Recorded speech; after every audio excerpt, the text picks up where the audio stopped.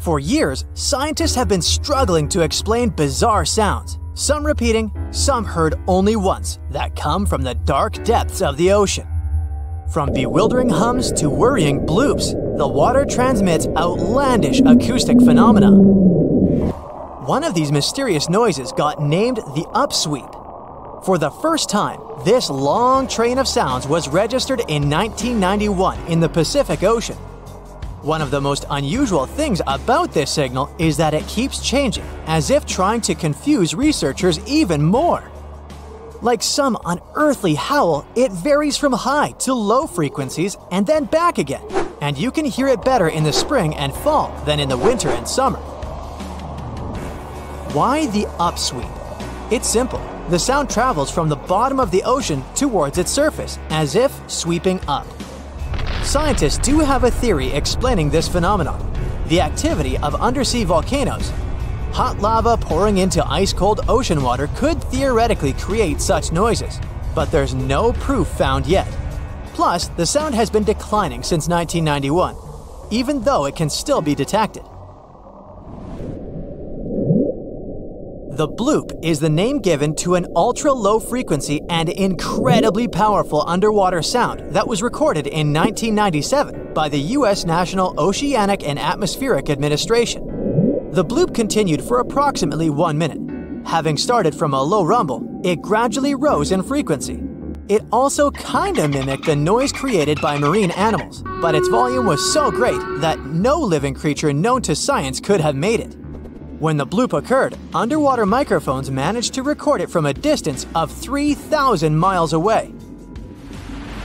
Rumor has it that the noise might have something to do with the fictional half-octopus monster Cthulhu, or some other colossal deep-water creature. But if you don't believe in monsters, science has another explanation: iceberg fracturing. The thing is that ice quakes recorded in the Scotia Sea resemble the mysterious bloop a bit too much for it to be a coincidence. The whistle resembles this annoying sound when a kettle of boiling water is telling you it's time to make a cup of tea. But even though it may not be as blood-curdling as some other bizarre ocean sounds, it doesn't make it any less mysterious. Plus, the whistle is very elusive. In 1997, only one underwater microphone was able to pick it up, and therefore, researchers didn't manage to pinpoint the source of the noise. The most likely cause of the sound is an eruption of one of the submarine volcanoes. Have you ever heard of Julia? No, not your neighbor.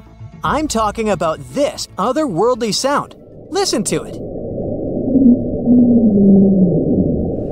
It was recorded in 1999 by the U.S. National Oceanic and Atmospheric Administration.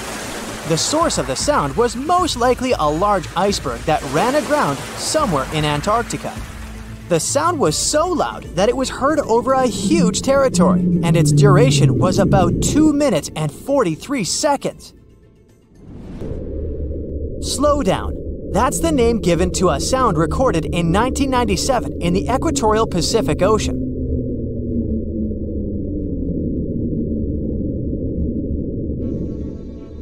The sound was called this way because it slowly decreased in frequency over 7 minutes or so. It's been picked out a few more times since it was recorded for the first time.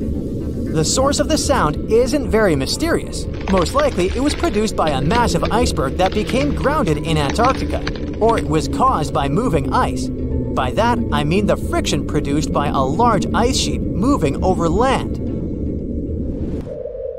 The loneliest whale sound is often called the 52 Hz whale, because the animal that creates it calls at a unique for these creatures frequency.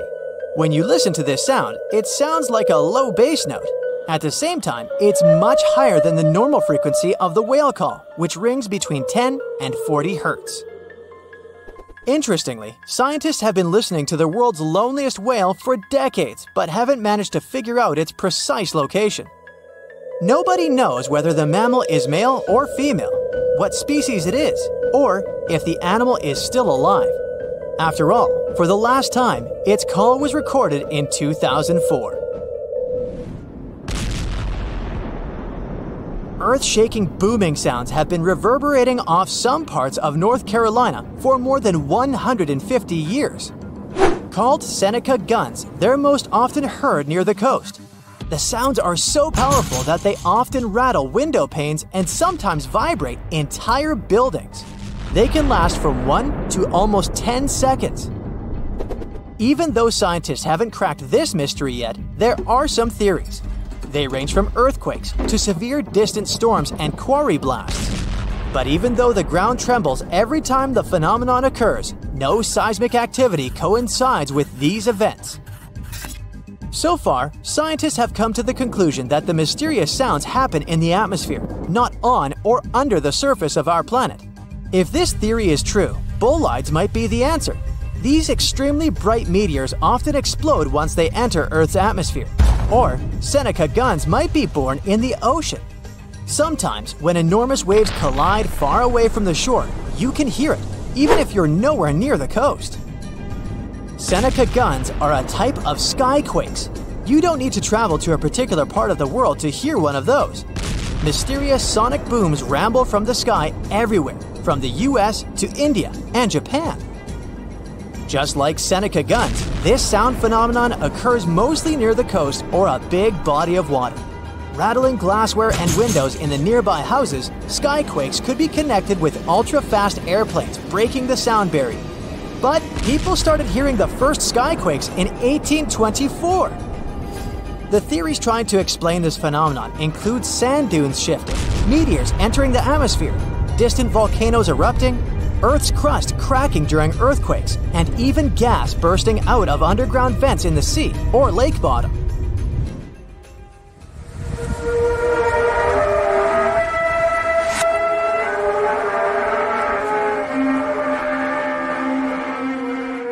In different countries all over the world, people get paralyzed with fear after hearing otherworldly trumpet sounds that seem to be coming from the sky. The inhabitants of the US, Canada, Australia, Germany, and the Philippines have already heard this hair-raising noise since it was first recorded in 2008. These sounds are sometimes called the sound of apocalypse. And although until recently, nobody could understand the origin of the sounds, NASA claims that there is nothing to be afraid of.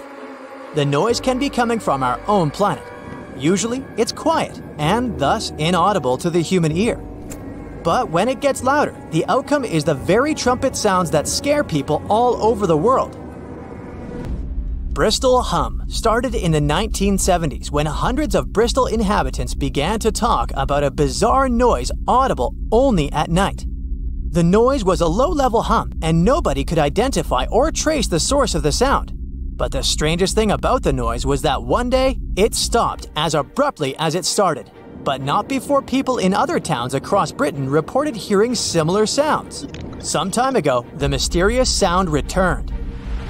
In 2015, a group of French scientists claimed that they had solved the mystery of the Bristol hum. They stated that the culprit was ocean waves that made the ocean floor vibrate. But while it was all good and well, it didn't explain why the sound was around for only several years or why it chose to return. If you ever come to the town of Taos in New Mexico, don't let another strange and unexplained phenomenon send you running for the hills. This phenomenon is a faint, low-frequency hum ringing in the desert air and grating on your nerves. Even stranger, only 2% of people who live in Taos hear this noise. But for those who do, it's unstoppable torture. On top of that, everyone describes the sound in a different way, from a quiet whir to an eerie hum or even persistent buzz. And while some people believe that the Taos hum is the result of unusual acoustics, the others suspect a bad case of mass hysteria. No one has located the origin of the hum yet. The coldest part of our planet, Antarctica, keeps surprising us. Take a look at this waterfall named Blood Falls. Reddish water falls from the white ice. Scientists concluded that the color is related to iron. The water coming from the glacier oxidizes and rusts when it's exposed to oxygen, and the red color occurs. Step on Mount Gandic. It lays eggs. Well, maybe not real eggs, but the stones certainly look like dinosaur eggs. That's why the mountain got its fame. let's call them stone eggs, formed in one part of the mountain over 500 million years ago. Interestingly, this phenomenon repeats once every 30 years. Eggs come out in various sizes and shades. The stones appear on the surface of the cliff. A study made in the area has revealed that the composition of the stones of the cliff isn't similar to other parts of the mountain. Here, calcareous rocks rule. They're more prone to erosion. They ripen off day by day. It took 3 decades for the stones to get to the egg shape. Yet, it's still a mystery how these rock formations can be so perfectly spherical and smooth. According to scientists, every stone egg has an organic core. They're made of shells, plant remains, fish teeth, and skeletons. Maybe this has something to do with it. Gulu village is close to the stone eggs. Locals believe that these eggs are sacred. Villagers associate it with good fortune. In fact, nearly every family has one of these eggs in their house. Unfortunately, there are only about 70 eggs left, so if you want to see them, you gotta hurry up. The Richat structure is a circular geological phenomenon in the Sahara Desert near Mauritania. It's made out of rocks in layers, and these layers look very much like rings. No wonder the unique structure even got NASA's attention. Up from the sky, the geological feature seems to be swirling and spinning. Scientists are still not sure how these rings got there. Some say it was an asteroid impact. Many others believe that it was a natural geological process. To them, the Richat structure is an uplifted and eroded dome. Geologists often classify it as a domed anticline. The scientists discovered that the rocks at the center are older than the ring-shaped outer rocks, so it seems like the stones have been eroded to flat rock layers. Anyway, there's no valid explanation for this phenomenon, and the 28-mile-long mystery of the Sahara is still to be solved. Number 4 is Rapa Nui, or Isla de Pascua, but I bet you know it as Easter Island. Yeah, it's got 3 names. It was discovered by Jacob Roggeveen, who actually never intended to look for that island. He just casually landed there one Sunday. That's where the name comes from. Jacob was supposed to find Terra Australis. Disclaimer, it's not Australia. This one never existed and was nothing but a hypothetical continent. Plus, he wanted to peek at Davis Land, which was believed to have once been seen by Edward Davis, the pirate, not Edward Davis, the saxophone player. Jacob failed at that too, though nobody ever saw that island except for the pirate Davis. Jacob may have failed to discover some lands he wanted to, but he discovered Easter Island instead. This is an island and special territory of Chile, located in the southeastern Pacific Ocean. It's on my list because nearly 1,000 stone statues called moai were found there. They were created by the Rapa Nui people. Nearly all statues represent gigantic heads, but there are also a small number of figures kneeling with their hands over their stomachs. Each statue represented chiefs or other important members of Easter Island society. To curve those statues, the locals used volcanic stones that were softened. Our next stop is the gateway to the underworld. Nah, don't worry. This is just how people labeled Darvaza gas crater in Turkmenistan. This giant natural gas crater has been there for 5 decades. This crater is continuously burning gases. The president of the country wants experts to find a way to extinguish this continuous firing pit. This site was created by people accidentally in 1971 while working on a natural gas project. Ever since then, the flames have been on, and it's become a tourist attraction. Mysterious constructions are sometimes built in our era, too. We don't have to go millions of years ago to long-gone civilizations. Edward Leedskallen single-handedly built a structure called Coral Castle in Homestead, Florida. He didn't use any large machinery. He carved and sculpted more than 1,100 tons of coral rock in 28 years until 1951. It's a mystery how he managed to do it all by himself.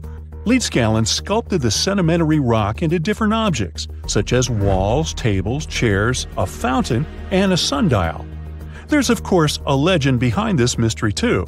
He was inspired to build the structure after being abandoned by his fiancée on their wedding day. Uh-oh, runaway bride. Well, he wanted to prove his love to her and the world, so he wanted to do something extraordinary. Well, he definitely nailed it. Now let's talk a little bit about the mystery of the Namibian fairy circles. There are millions of circular patches in hundreds of miles ranging from 10 to 65 feet in diameter. They're called fairy circles because they look like a fairy or an otherworldly creature made them. These are essentially oval-shaped soil surrounded by grass. There are a lot of local beliefs surrounding the creator of these marks, yet science says something else. Biologists and mathematicians have been puzzled by the mystery of the Namibian fairy circles for decades. There is more than one theory to explain this phenomenon. Here's one popular theory. The water is limited in the desert, so plants compete to reach the water. Some plants expand and thrive into a patch, but smaller plants nearby cannot get the necessary water to live. In the end, some vegetation disappears, and the remaining ones stay at the patch's edges. That's why they form such regular distant gaps.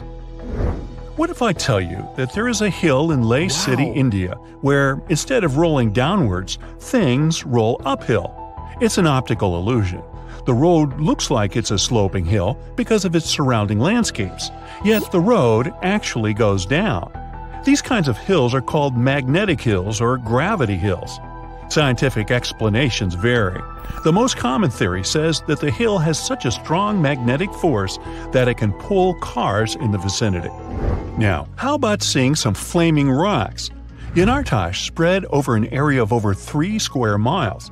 The place is located on a rocky mountain in southwest Turkey near the town of Çağrıoğlu. Yanartash got its name from its appearance. It literally means flaming stone. The rocks have been flaming for at least 2,500 years, and they'll probably keep burning for the coming decades. The mountain where the rocks are is an inactive volcano, so it's full of tiny fumaroles that release gases such as methane. The gas ignites when it comes into contact with oxygen and creates the flaming effect.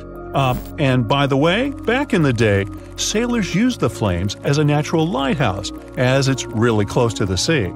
Today, it's more of a tourist attraction, though. Hikers love it too. Now, walk on this frozen Lake Abraham in Canada. In winter, the frozen water gets filled with ice bubbles. It looks magical, but these white orbs aren't that safe. They consist of flammable methane gas. Ew. Beauty can be misleading. The next one is from Racetrack Death Valley, USA. There is a dry lake bed with moving rocks. Now these odd rocks look as if they've been pushed or dragged by someone or something. They leave both a trail and a mystery behind. The force behind all this is now understood. Surprise! It's the wind and some ice.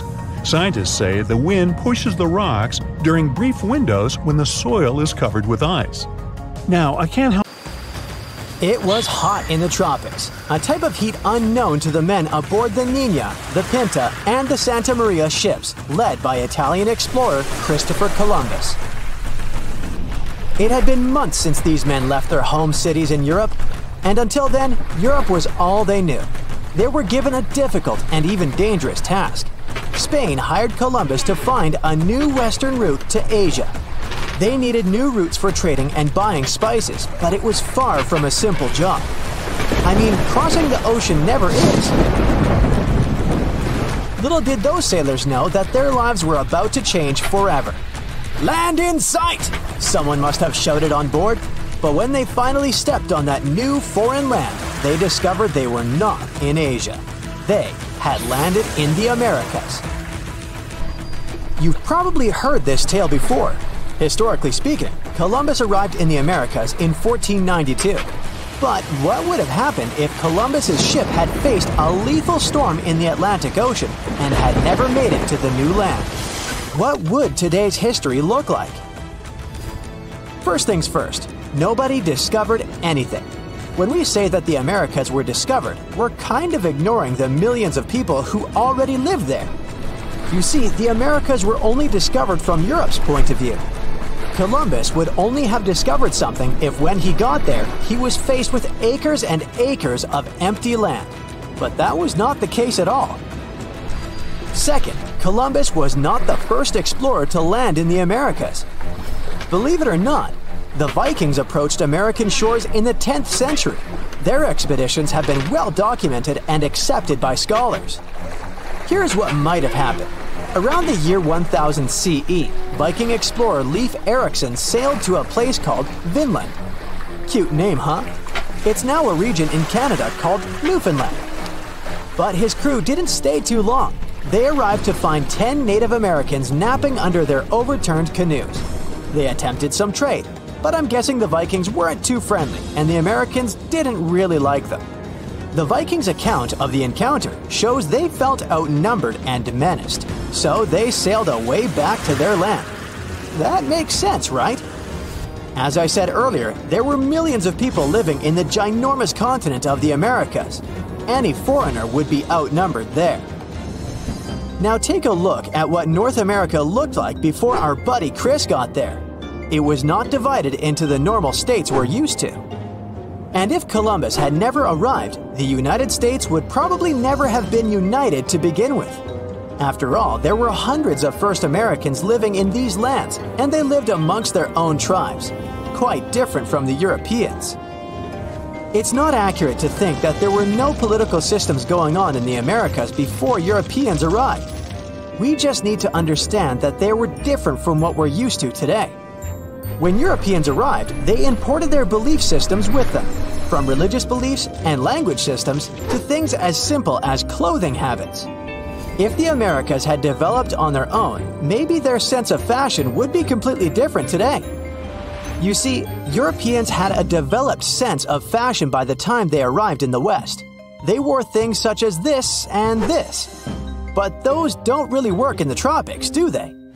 For them, fashion had to do with showing a certain economic status, while in the Americas, that didn't exist. For Native Americans, clothing was mainly functional and related to the weather. In warmer climates, Native people would wear short-like cloths to cover their intimate parts. They would walk bare-chested and use shoes known as moccasins. Yes, similar to the moccasins you probably own. In colder climates, they would resort to using leather and fur parkas. Of course, there was always the special clothing used for ceremonial purposes. So I'm guessing that if Columbus never reached the Americas, brands such as the Gap, Hollister, and Forever 21 would have never existed. But we could live with that, couldn't we? Here's a wild thought. Let's say that by the 1700s, Native Americans had developed complex engineering skills. They built big boats, maybe a bit smaller in size than the traditional European ships, and decided to venture across the ocean. Let's say they were the ones who arrived on European shores, in places such as Spain and Portugal. They carried gifts and goods with them for trading, of course. This was also a common practice amongst them back home, known as potlatch. Sure, they were received with suspicion by the Europeans, who had only ever traded with Asia. But with this inverted encounter, a different type of relationship began between Native Americans and Europeans. Since Europeans didn't claim ownership of the Americas, the people from the so-called New Land weren't considered inferior to them. Actually, they stood side by side as equals, each one with their own power and set of knowledge. Native Americans taught Europeans a new type of ruling system, a more decentralized one. So modern-day structures of government would look really different. Maybe Europeans decided that 4 years was a long time for someone to hold decision power, so they implemented smaller and more frequent elections. Oh, and the landscape of European cities also changed a lot. Instead of huge statues made of copper and bronze showing men in ships on their way to the Americas, the Europeans built totem poles in honor of their alliances with first Americans. In terms of medical and medicinal knowledge, they had a lot to exchange about. While Europeans were making advances in traditional medicine, Americans had developed an impressive knowledge of herbs that could heal a series of things. Before they knew it, Europeans were selling different varieties of plants in their pharmaceutical establishments. They had one big barrier though: language. Since Europeans never arrived on American shores, they also never taught their language to Americans. So maybe in this scenario, both cultures brought in their best linguists and tried creating a new language from scratch. Something that could be comprehensible from both perspectives, and that could encompass both of their worldviews. The implications of this on modern-day life would be really profound if you stop to think about it. Let's say that this newly created language involved some symbols and drawings in it. You see, Native Americans often told stories using symbols known as pictograms. They were quite literal sometimes. As you can see, a mountain was represented by, well, a mountain. It's crazy to think that this system of communication has been around for 5,000 years, since it was actually invented by the Sumerians. And hey, maybe even our laptop keyboards would come equipped with these symbols, and you could write more visually hybrid and fun emails than the ones you write today. The American landscape would have also changed. You see, if neither Columbus nor any of the other European dudes that went after him reached the so-called New Land, Central and Latin American cities would look completely different than they do today. Maybe the bustling empires of the time, such as the Inca, the Maya, and the Aztec, would have grown immensely. To be fair, they were already pretty big by the time Europeans got there.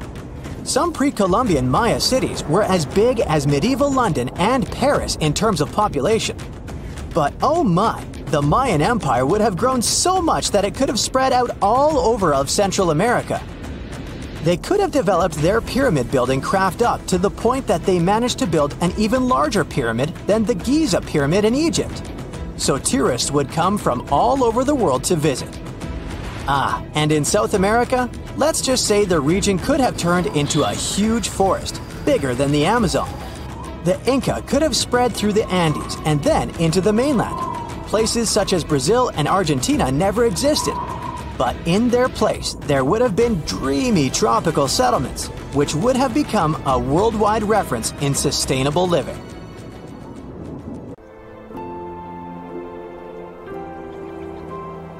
Have you ever wondered why mountains seem so still and silent? Well, prepare to be amazed because these majestic landforms have some hidden talents. You see, mountains are actually quite the performers. They have their own unique songs and dance routines. What does it mean and how does it work? Well, let's see. Get ready for a chilling revelation. Mount Everest has a secret nighttime symphony, and this mysterious music will send shivers down your spine. When darkness falls over the Himalayas, a strange, eerie chorus echoes through the glaciers surrounding the majestic peak. A team of researchers embarked on a quest to unravel the mystery. Led by the glaciologist Evgeny Podolsky, they trekked through the freezing temperatures of the Nepalese Himalayas. Their goal? To uncover the source of these hair-raising noises. The team was amazed by the incredible size and beauty of Mount Everest. During the day, the weather was nice and they could work comfortably. However, when night came, it became extremely cold, reaching temperatures as low as -5 degrees Fahrenheit. At that moment, something interesting happened. The ice on the mountain started to break apart and make loud booming sounds that echoed through the valley. To solve the mystery, the team used advanced technology that is typically used to measure earthquakes. They placed sensors on the surface of the glacier and listened to the vibrations it created. They also looked at information about temperature and wind. By comparing all of this data, they made a very important and exciting discovery. The culprit behind this frozen orchestra? It's the sudden decrease in temperature. The icy surface of the glacier is very sensitive to these changes, causing it to crack and split with loud booming noises. This discovery helps scientists understand how glaciers behave in a world where climate change is becoming more pronounced. This adventure is really important because it gives scientists who study glaciers and the climate in faraway places like the Himalayas very valuable information. The melting of glaciers in that area is happening really fast, and that's a big problem. It's a serious threat to South Asia. Recent research shows that the glaciers have been melting 10 times faster in the past 40 years compared to the previous 700 years. But this isn't the only reason why mountains can make strange noises. Other mountains might also sing their own songs. For example, Mount Matterhorn. Guess what? Everything around us has its own special rhythm. Objects vibrate at certain frequencies because of their shape and what they're made of. You've probably seen it before with tuning forks and wine glasses. When they're hit with the right frequency, they start shaking and making sounds. But here's something cool. Even mountains have their own groove. They vibrate in their own unique way. Geoffrey Moore and his team of adventurous scientists wanted to find out if mountains can dance to their own music, just like bridges and tall buildings. They thought that the special shapes of mountains might make them vibrate at certain frequencies, which is called resonance. But testing this idea wasn't easy. Unlike buildings that engineers can shake or bridges that vehicles can drive over, mountains are massive and hard. It's hard to make them move on purpose. Not giving up, Moore and his team took on a big project. They wanted to study how the shaking of the earth affected the famous Matterhorn mountain. This incredible mountain is located on the border of Italy and Switzerland. It looks like a pyramid. It's really tall, reaching about 15,000 feet high. It has 4 sides facing north, south, east, and west. With the help of helicopters, the scientists put special devices called seismometers in specific places on the mountain. One was placed at the very top and used solar power to work. It was as small as a coffee cup. Another seismometer was tucked beneath the floorboards of a cozy hut on the mountain, and a third one was placed at the base of the mountain to compare the measurements. Together, they were the tiny observers that kept recording the movements of the mountain all the time. And they finally detected it. Even though the mountain's movements are incredibly small, scientists discovered that the Matterhorn gently sways back and forth about once every 2 seconds. What's truly surprising is that the top of the mountain moves up to 14 times more than its base. The Eiffel Tower kinda does the same thing.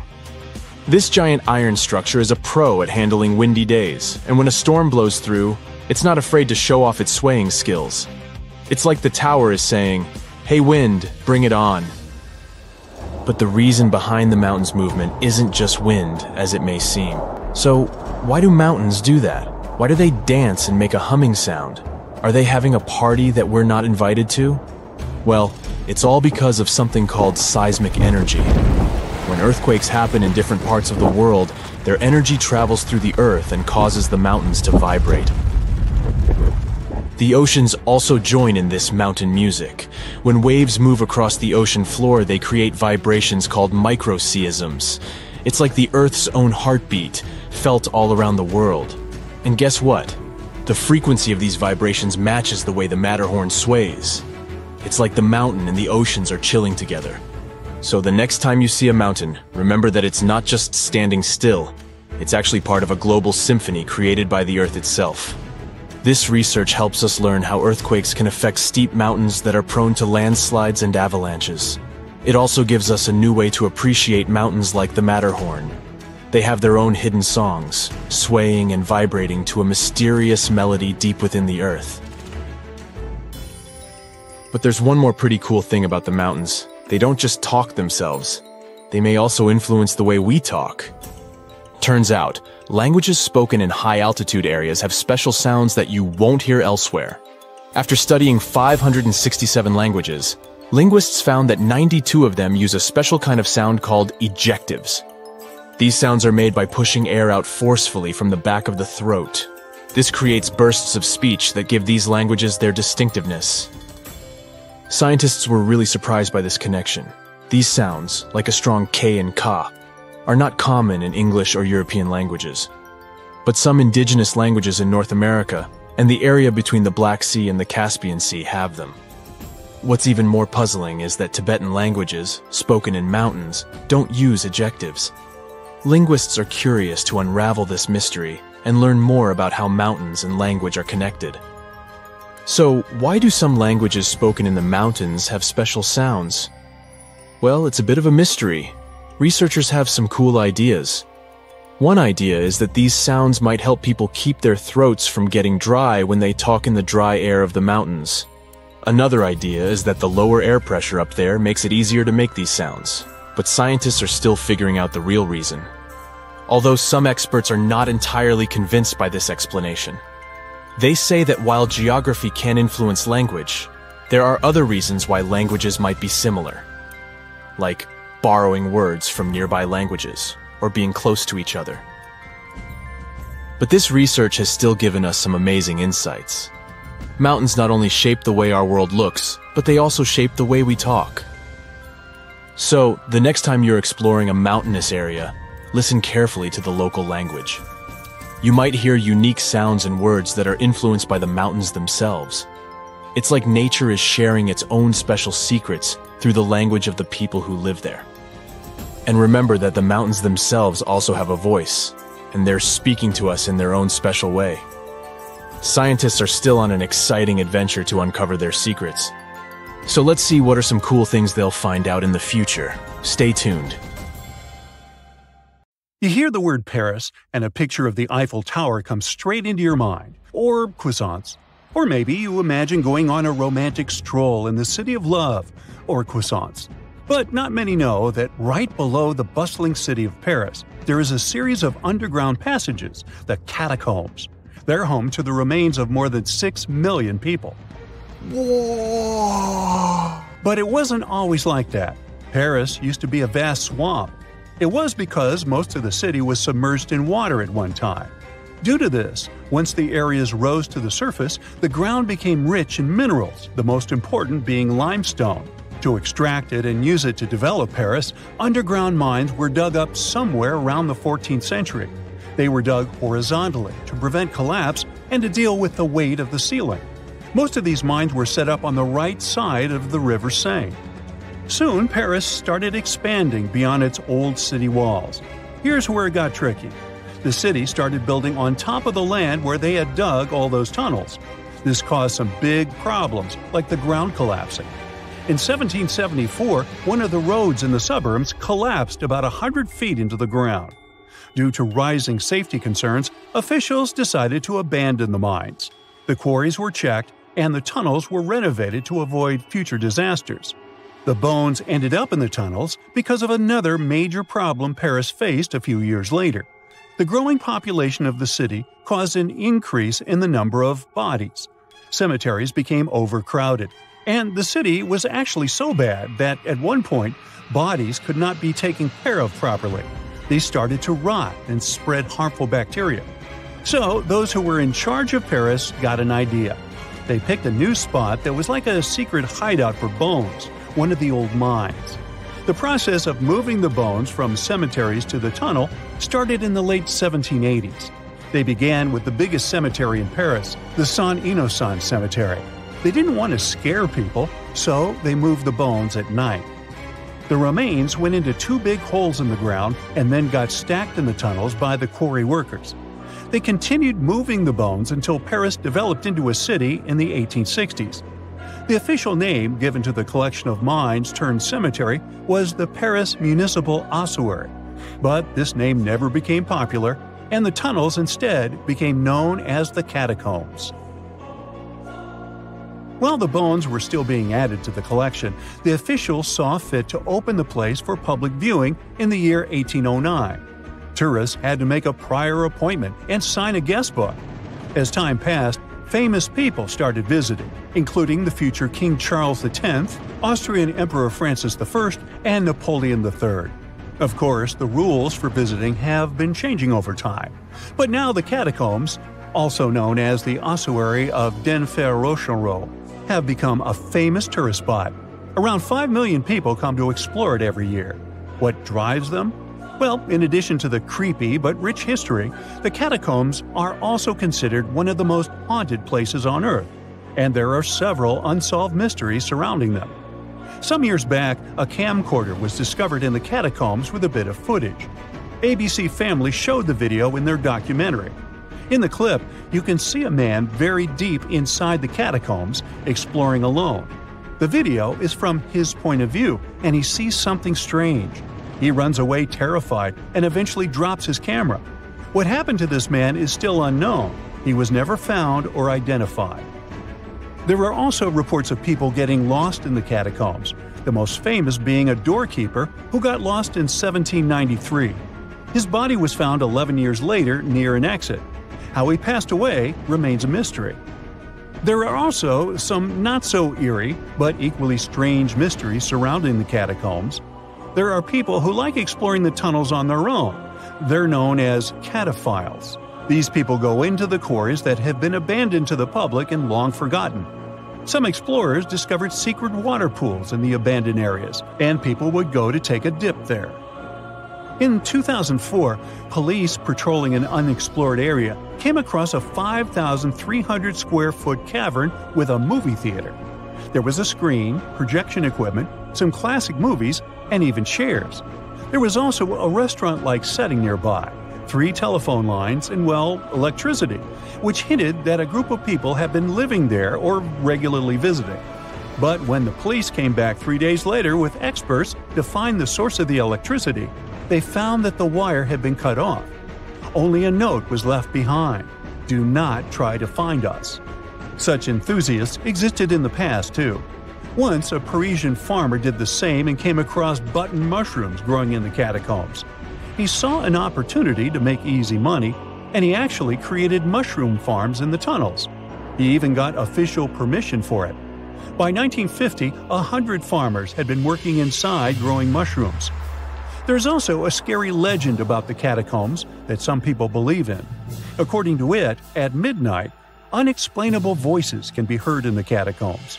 They try to convince people to go further inside the catacombs until they can't find their way out. There's no strong evidence whether this story is true or not, but thinking about it is still scary.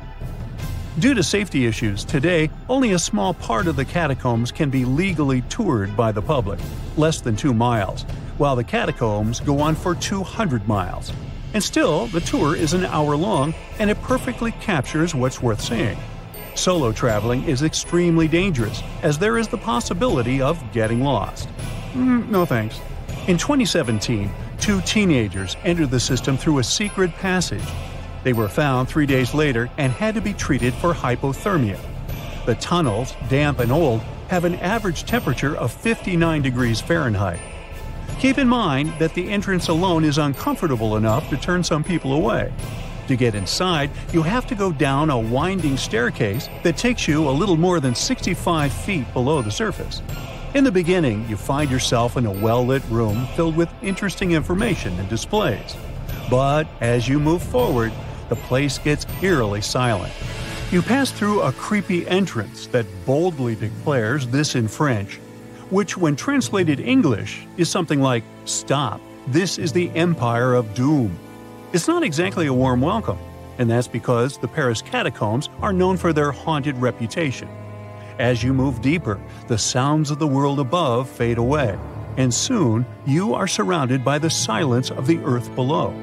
The bones themselves are placed strategically, almost in artistic patterns.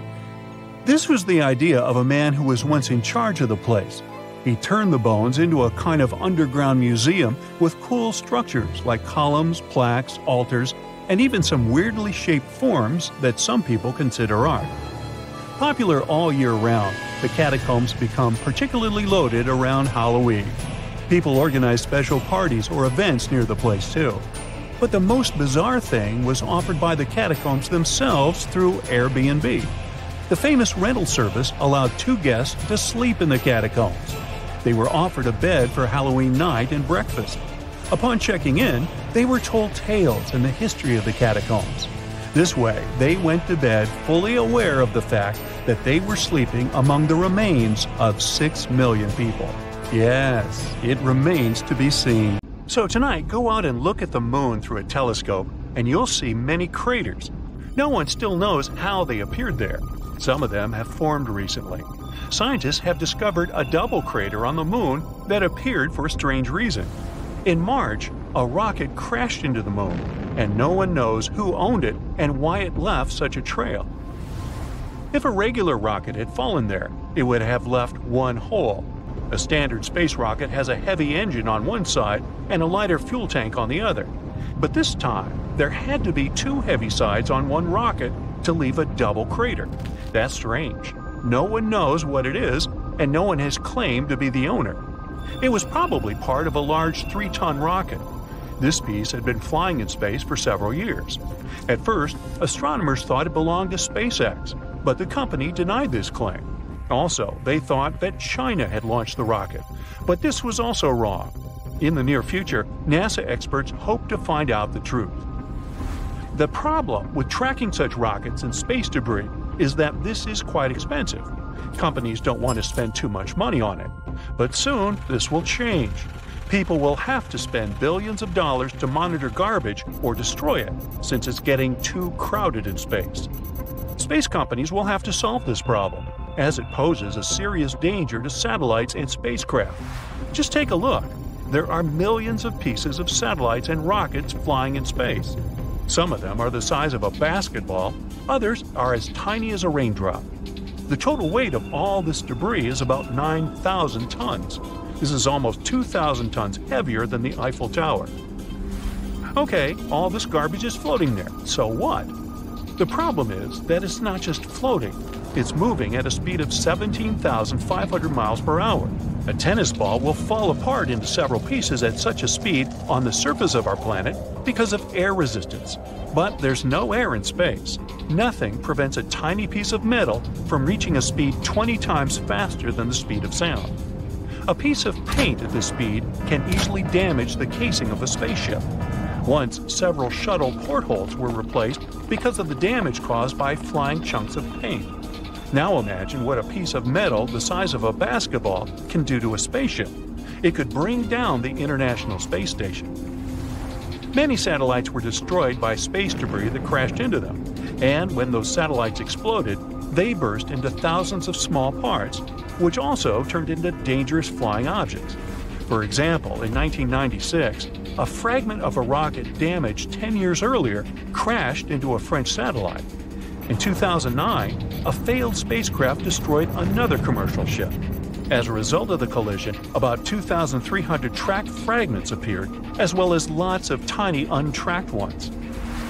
Today, satellite operators receive warnings about potential collisions with space debris, but these messages are often either inaccurate or reach the operators too late.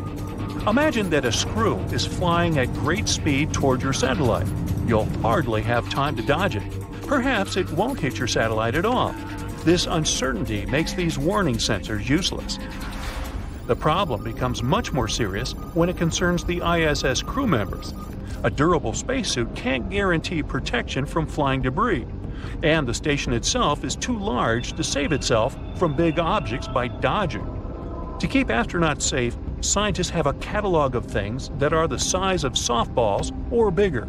They monitor thousands of fragments and analyze their trajectories, material, and dimensions. Next, they use the pizza box method to dodge garbage. This is the unofficial name for an imaginary square that is used to calculate the risks of a collision with space debris. So imagine a giant pizza box. It is 2.5 miles deep, 30 miles wide, and 30 miles long. Now put the entire International Space Station in this box. Yeah, okay, you can have it with pepperoni. Anyway, if some space object is heading toward the edge of the box, the crew will begin to develop a plan of action. The box's radius is quite large compared to the station, since it's difficult to calculate the debris' trajectory. If there's a chance that something might approach the box, then it can also damage the station. When operators receive a signal about approaching debris, they analyze it. Depending on the data received, the crew begins to act in a certain way. If it's something small and heading for some part of the ISS, the astronauts should evacuate from this part, and after that, they'll do repairs there. If something big is approaching, the entire station can perform an evasive maneuver with the help of the engines or a docked spacecraft. One such trick required about 5 hours of hard work. The station is a big, clumsy ship, so it's important to know about the threat in advance. From 1999 to 2020, the ISS made 29 maneuvers to avoid collisions. 3 of them occurred in 2020, and there will be more since the amount of garbage increases. If some object is too big and fast and can damage critical components, and it's impossible to dodge, the entire crew will have to evacuate. In the future, NASA and other space agencies will have to think about how to destroy this debris or remove it from orbit. One option is catching everything with extensive space nets. One agency suggested developing a solar sail that clings to debris and propels it to a low orbit. Another wanted to use an electrodynamic cable to slow down the speed of space debris with the current. This maneuver will cause space garbage to move toward the surface of Earth and burn up in the atmosphere. But what if one of these pieces still reaches the ground? Even now, many satellite parts fall on Earth. Fortunately, this is not so dangerous. The probability of cosmic garbage falling on your house is minimal. In addition, 70% of our planet is covered with water. Of the remaining 30%, only 3 to 10% are occupied by people. Almost all space debris falls into the ocean or unpopulated parts of dry land. But let's say some part of a satellite damages your property. In that case, the company that owns this space object will cover the losses. Such cases are rare and occur because of accidents in orbit. But sometimes, companies intentionally abandon their satellites. If a spacecraft is out of order, they turn it off and use the remaining fuel to slow it out of orbit and drop it in a safe place. Almost all such objects fall in the region of the spacecraft cemetery. It's located at the most remote point on Earth, Point Nemo. It's in the southern Pacific Ocean, east of New Zealand. The nearest island is more than 1,000 miles away. The distance to the International Space Station is much smaller. It's challenging to get to this place since no ships travel there. That's why most satellites end up in that area. It looks like an endless sea.